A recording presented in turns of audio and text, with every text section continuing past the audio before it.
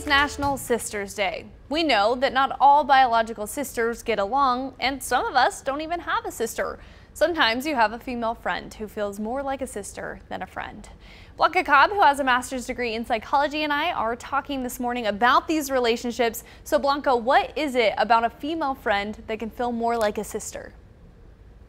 It really depends on the emotional connection that you have with your female friend, particularly if she's there for you during hard times, during struggles. Perhaps your personalities sync, which means you're more compatible. You just have fun. You feel like you can really be yourself and relax and just talk about anything. I've been finding myself to do this with my friends recently, like, oh, you're like a sister. I love it. Well, what seems to get in the way of bonding with a biological sister that doesn't seem to happen with a female friend? Many times there's this long history of problems from when you're growing up. Whether you feel like your sister is judgmental or really understands you or gets you or even tries to understand where you're coming from or what's going on in your life. And many times also it has to do with unresolved problems.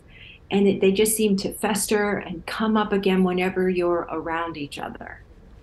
And what can you do to strengthen the bond with your biological sister?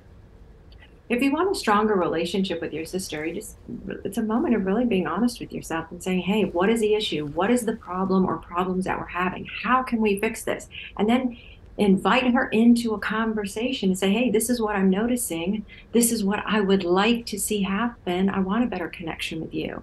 How can we do that? So you really want it to be more collegial in that sense. Then you want to spend time together, get to know each other. What does she like? What doesn't she like? What makes her laugh? What makes her sad? You really want to get to know somebody on that level. And then you have to appreciate her for who she is, not for who you wish she was. And then if you need to have any type of boundary in order to have a healthy relationship moving forward, then make sure that you put one in place for both of you.